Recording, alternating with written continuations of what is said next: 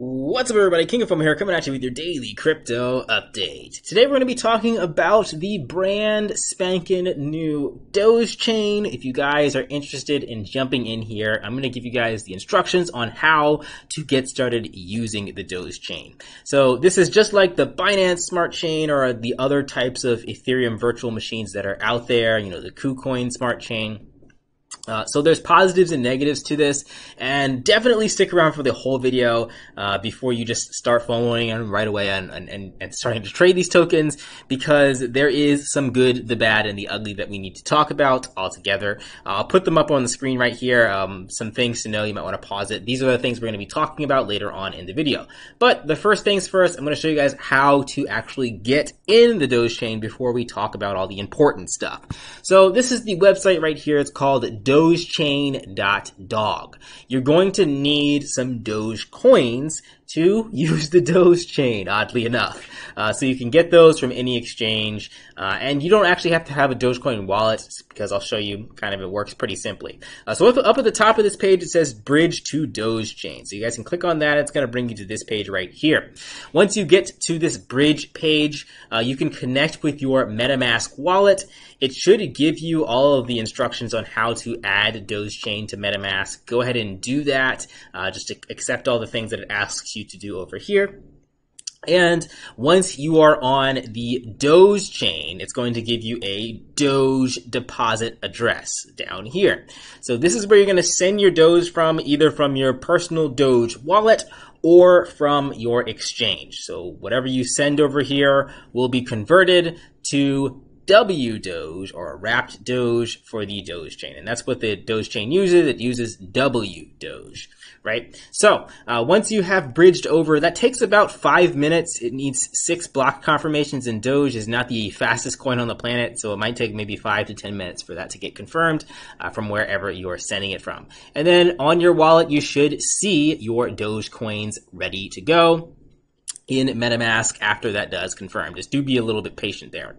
So the other option, I don't really recommend this, but this is available for bridging on and off of the Doge chain, is using multi-chain. So you can move over stable coins and all kinds of other things from any other mainnet to the Doge mainnet. So this is a pretty cool website. There are some fees associated with this, as to where with the Doge chain official bridge, there are no fees. Now, what can you do in the Doge chain before we talk about all the important stuff? There's a couple of different swaps that you can use. Right now, there's 2 main ones. There's Doge Swap, dogeswap.org.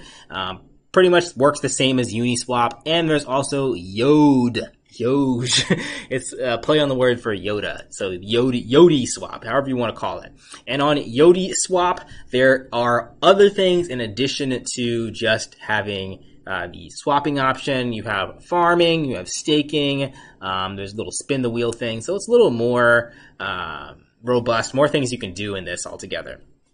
All right, so that's essentially it. You guys can kind of explore a lot of the Doge chain on your own from there. But definitely, like I said, stick around, because there's a lot that you're going to want to unpack in this video for the safety of it all.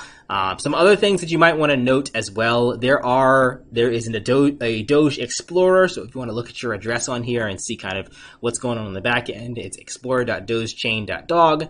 And then most of your exchange viewing websites like Dex Tools are over here, right here, Dex Screener. They have an option for you to look at Dogechain and look at all the tokens on Dogechain, the transactions. You can see right here, the 24-hour volume. The most popular coin is Elon, paired with the W Doge token, which is the main token on the Doge chain. And then you have a lot of other coins here too.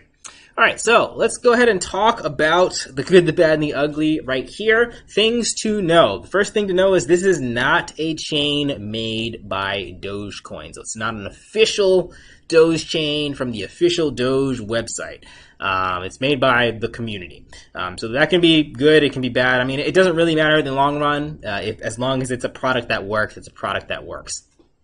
Number 2, this is a brand new chain. If you're watching this video on release date, it's about maybe 3 or 4 days old since I've released this video.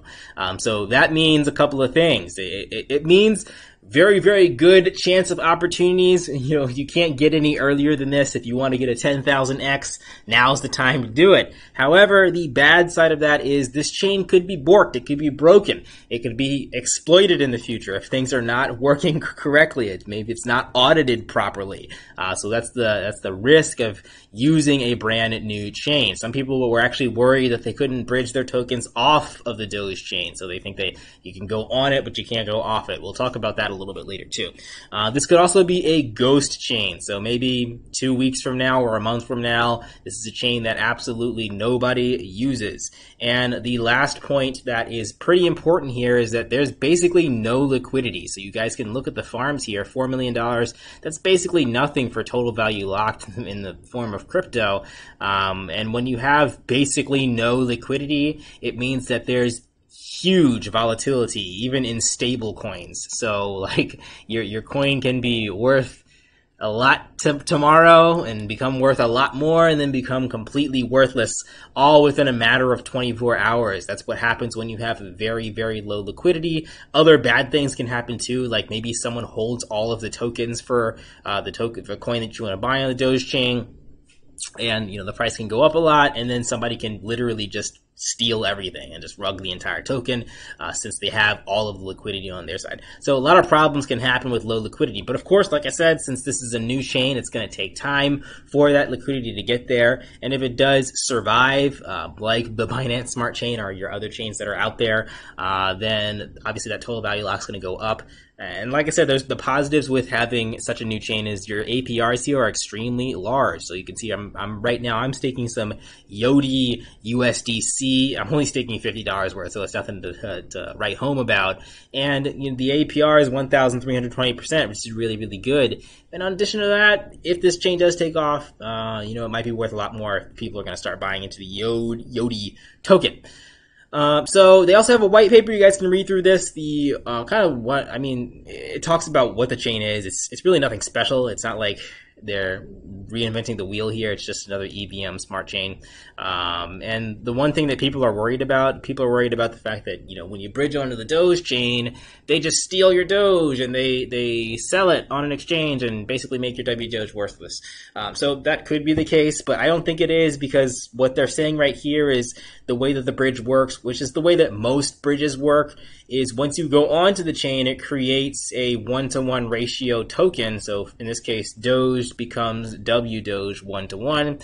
And once you exit the chain, the way that most bridges work for side chains like this or second layers like this is it destroys the token. So it doesn't give you the opportunity to sell that token, or that address doesn't really have the opportunity to withdraw and put that on an exchange. But you guys can read into it more. You guys can look at the Discord and all that stuff and believe the FUD or not believe the FUD. But that's kind of my takeaway from that.